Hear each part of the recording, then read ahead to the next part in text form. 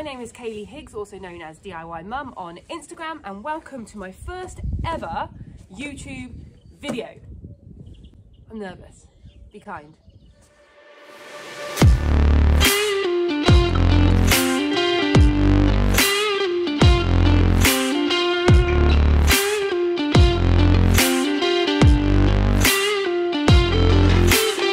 For anyone who follows me on Instagram will know that I like to upcycle furniture, I like to hand make furniture and jump off furniture. I like to jump off furniture, but what I do quite a lot of, I do a lot of KALLAX upcycles. These are the IKEA KALLAX boxes that comes in all sizes, and I like to upcycle them. I think I've done about 5, all different styles. This one is going to be a breakfast bar. So I'm going to take you along the process and show you each step and how I do it. Hopefully it'll go to plan because I've never done one of these before. So this is a 2x4 IKEA KALLAX unit. The first thing that we need to do, and we need to do this for any upcycle, is to wash down with sugar soap. So I'm just diluting this sugar soap and then I will wash the whole unit down with it.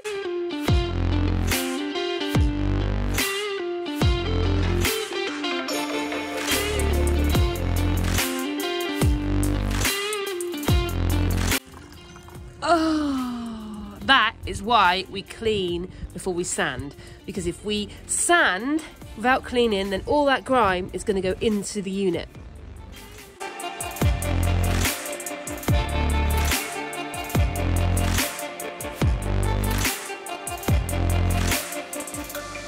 I normally wouldn't do this, and I haven't done this on the previous KALLAX units because they haven't been in this bad condition. So I've taken this part off, which has exposed the chipboard, which is pretty much what these are made of. I use some Ronseal wood filler just to kind of flatten them out and smooth them out. I will sand it down, and then hopefully it will have the same finish as the rest of the unit.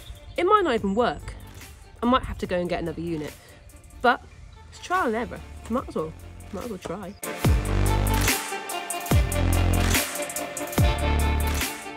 After all the sanding is done, I need to give it a quick wash down again with sugar soap. Sanded the whole unit down with 120s, the whole of the units, and then I've sugar soaped it again just to get all that excess dust and grit off. Grit?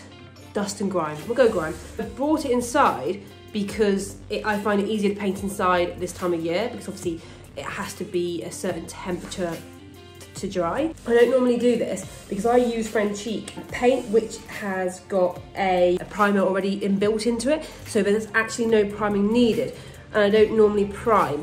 But I've taken some of this back to the Bare MDF. I'm actually going to just help it a little bit and use some of this primer just to give it an extra bit of support. It is the next day and I have done the painting on the KALLAX unit. It needs one more coat, but I'm not going to do that until I have attached the pallet wood on there, just in case I scuff it. The next stage for me is to get some scaffold boards and glue them together. Now this is going to be the top part of the breakfast bar. I need to do first, I need to take off the bands that are originally on the scaffold boards, because otherwise they won't go together properly and they won't be able to glue.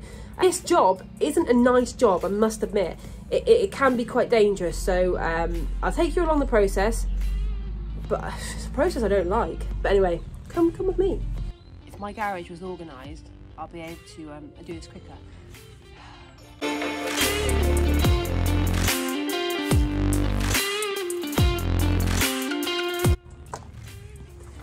So that's one off. I've got about 5, 6 more to do. Honestly, just be careful. These are so sharp and can cut you to pieces. So I have all the scaffolds that have had the bands taken off them, so they are ready to go and ready to be stuck together. There's a couple of things I'm going to do first before I do that. I'm going to sand down just with an 80 grit, just the sides that are going to be glued together, just to kind of give it a bit more of a smooth, because obviously you can get some bits coming off and it'd just be easier just to smooth it down. So that's what I'm going to do. I'm going to smooth it down with an 80 grit. I'm going to place it on my worktop. Now I don't have a great surface area to put these together. I haven't really got a level area in my house, so it is quite difficult. I find it difficult to pick the best ones that aren't warped and look good, and then I'm going to put them together and I'm going to make sure that the grains alternated so that it will stop any cupping happen. I'm going to put 3 boards together for this breakfast table. So I have my 3 boards that I'm going to use and I'm going to glue together. There's a couple of ways that you can actually do putting together. So you can either use dowels, biscuit joints, or I personally just use glue and then clamp it, and then if it's like a big table I put steel C-bars underneath, or U-bar, C-bar. I've been told by someone that for biscuit joints and dowels don't actually make it any stronger, it's just more for alignment.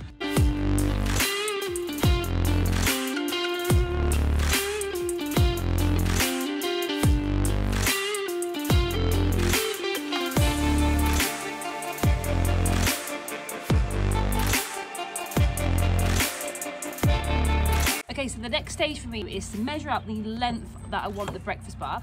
The KALLAX unit, oh, goodbye.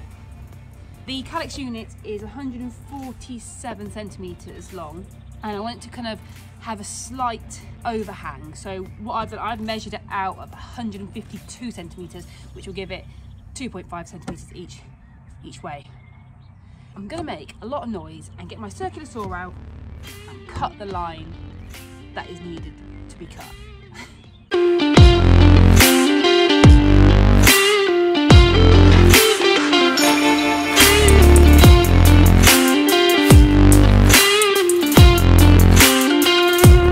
That's the length cut down for the breakfast bar. Next stage, to sand. Sawdust on me, story of my life. Firstly, I'm going to sand it down with a 40 grit because these are reclaimed scaffold boards and there's a lot of dust, grit, a lot of stuff on there. So I'm going to get quite a coarse sandpaper, 40 grit, and sand it down with that first. Then I'm going to fill in the gaps where I have put the 3 boards together. I'm just going to fill that in with a wood filler and let that dry. After that's dried, I'm then going to work my way up to 120 grit. I've started with a 40, I'll probably go to an 80 and then work my way up to a 120 grit to finish off the table. The next step for me is to make the drawers that are going to sit just underneath, so the actual tabletop, the breakfast table, is going to sit on top of the drawers. So I'm going to measure and cut to size what I need, and then get on with the process of attaching them to the KALLAX.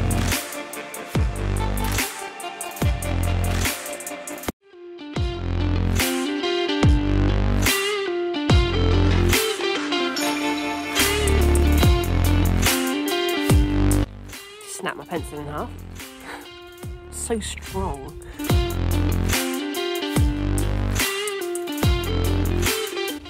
So I've measured 147 centimetres and cut to size. Now I'm not going to have a drawer this wide because it just wouldn't look good. So what I'm going to do, I'm going to cut this scaffold board in half, and that will give me the height that I want for my drawer.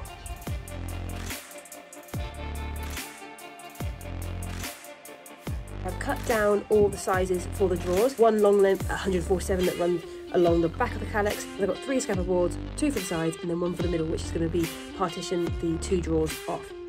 Next step is to sand these down and then I'll get them ready to be attached to the KALLAX. I've decided before I attach the drawers onto the KALLAX, I'm actually going to attach them together. So I'm going to attach the sides to the long piece using glue and wood screws, and then I will attach it to the KALLAX unit. I'm going to attach this 2 ways. I'm going to use dowels, also screws as well, so it's going to be secured that way. I may even put internally some brackets as well, just for extra security.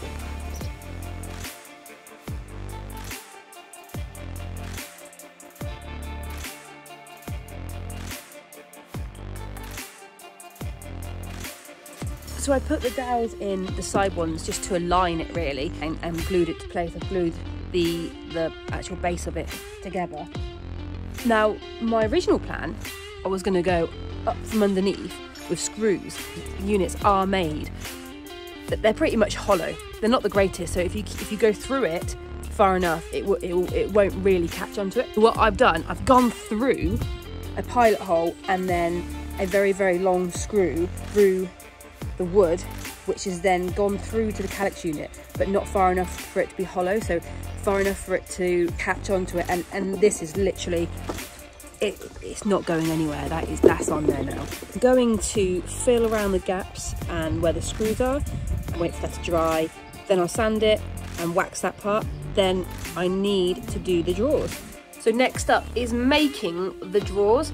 There's loads of ways you can make these drawers. The way I'm making them, I'm going to use scaffold boards again. The front of the drawers is going to be scaffold boards, the side of them are going to be scaffold boards, and then the bottom and the back I'm going to make out of plywood. I just need to take some measurements and cut some stuff to size, and then start the process of making them.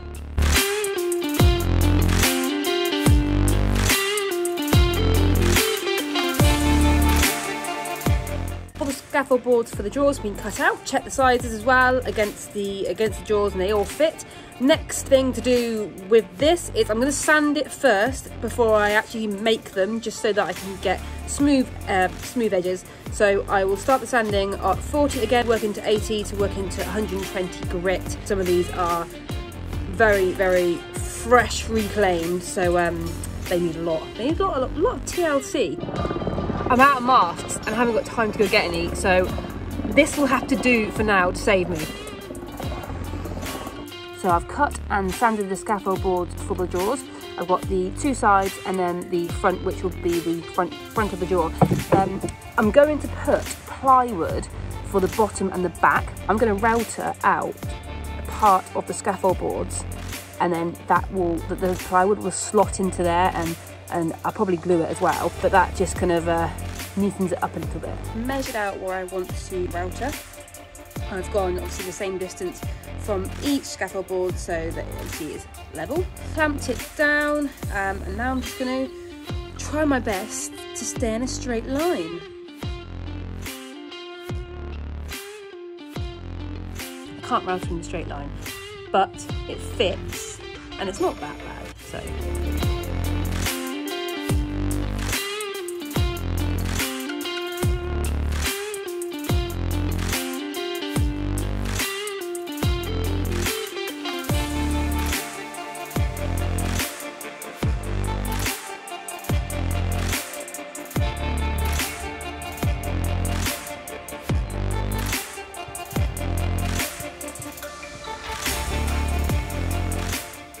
I finished the drawers, the sanding, everything is basically ready to be oiled. I am using Osmo oil and I'm using the shade Honey.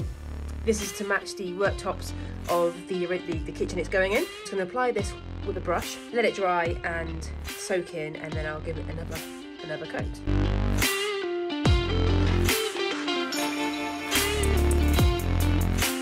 I'm hoping this is going to be the last day of making the breakfast bar. I reckon I'll be able to get it all done and get it out there. I need to put the pallet wood around the bottom for like a bottom trim, just to kind of tidy it up a little bit and match it. This is probably a stage I should have done quite a while back, but I've been avoiding it just because it's really hard to cut the pallet wood into thin strips, because my table saw is at someone else's house, and yeah, so I've been avoiding this. Probably should be doing this at the same time as the rest of all the woodwork. I'm going to sand the pallet wood down, make it smooth, and I'm going to cut it to size and then stick it on, and then put a bit of Osmo oil on it. That actually didn't take as long as I thought. It wasn't as bad as I thought, so I should have done that quite a long time ago. Anyway, these are the pieces that are going to be at the bottom. They're all sanded down, ready to be glued and screwed on to the bottom of the Kallax, and then I will Osmo oil them again. Put the surround on the bottom of the Kallax, and I've oiled it in the same colour Honey from Osmo oil. Last thing I really need to do is to give the Kallax unit one more paint. I'll go over with the same Frenchy Salt of Earth colour, and then after that I can actually start assembling the top and the drawers properly. That's the painting done. Boom. This is a lazy range. I can let this dry for a couple of hours, and then I can apply a clear wax which will give it extra protection on the paint. To put some handles on the two drawers. So I'll do that now, and then I will then assemble the top onto the actual Kallax unit. It's time to assemble the breakfast bar top onto the breakfast bar, onto the Kallax. Anyway, it's time for the final reveal, basically, the final reveal. I will be, there's lots of ways you can do this, but I have to take this top off to get it up the stairs of my friend's flat who this is for. I'm actually going to be screwing in from the top into where the drawers are, and then I can take it off easy, and then afterwards I will see if it needs to be filled and go over once it's in the flat. So firstly, I made sure that there was 2.5 centimetres which I left on the length of the breakfast bar each side on the overhang, and then I've gone for a centimetre overhang on the drawer side. So I'm about to show you the final result of all the hard work that I have put in over the last 2, 3, 4 days. So I will show that right now.